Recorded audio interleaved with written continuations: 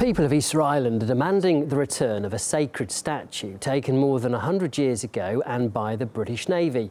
It was presented as a gift to Queen Victoria before eventually ending up in the British Museum, where it is currently on display. RT's Anastasia Chalkiner asked visitors there if it should be handed back. Boasting an estimated 8 million objects, the British Museum is one of the world's best-known collections of art, history and culture, and often the subject of fiery debate about whether objects sourced during the British Empire's colonial times should be returned to where they came from.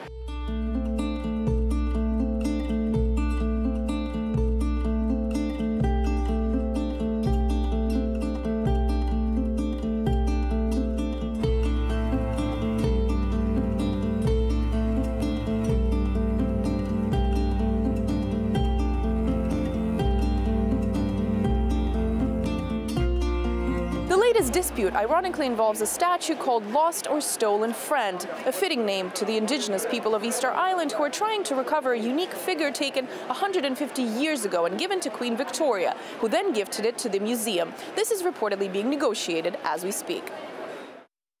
The circumstances have changed, and we hope that there's a possibility to discuss the stone's return to Chile with the museum and the British government. The British Museum attracts scores of tourists, so it's not surprising the museum is putting up a fight, claiming they're better preserved under its own watch, sometimes offering temporary loans as compromise. But what do the visitors think? Let's find out. Generally speaking, I would think it should be returned. Yeah. I think it's part of our heritage, so it's just part of our history. We've got over this whole kind of colonialist British Empire thing, and stuff needs to be returned back to it. And this museum is very well operated and very well known, so I think like staying here would be an advantage. So you're leaning a little bit more towards just letting them stay here? I stand firmly on the fence. I mean, I can see the benefits of both, to be honest. I mean, if they all went away, we wouldn't see them here and we wouldn't be able to appreciate. Do you think it's realistic to expect that a place like this would return some of the, some of the most famous pieces are ones that were kind of brought here under questionable like Rosetta Stone, maybe, you thinking? Yeah. For example. I doubt.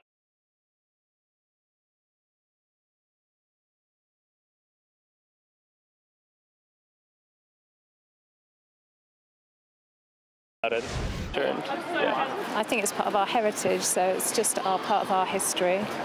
we've got over this whole kind of colonialist British Empire thing, and stuff needs to be returned back to it. And this museum is very well operated and very well known, so I think like staying here would be an advantage. So you're leaning a little bit more towards just letting them stay here?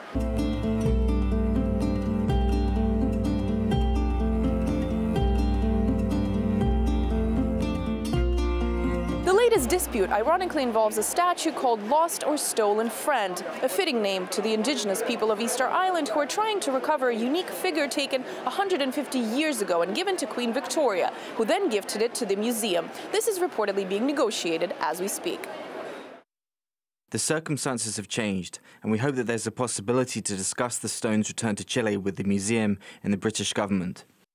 The British Museum attracts scores of tourists, so it's not surprising the museum is putting up a fight, claiming they're better preserved under its own watch, sometimes offering temporary loans as compromise. But what do the visitors think? Let's find out. Generally speaking, I would think it should be returned. The people of Easter Island are demanding the return of a sacred statue taken more than 100 years ago and by the British Navy. It was presented as a gift to Queen Victoria before eventually ending up in the British Museum, where it is currently on display. RT's Anastasia Chalkiner asked visitors there if it should be handed back. Boasting an estimated 8 million objects, the British Museum is one of the world's best-known collections of art, history and culture, and often the subject of fiery debate about whether objects sourced during the British Empire's colonial times should be returned to where they came from.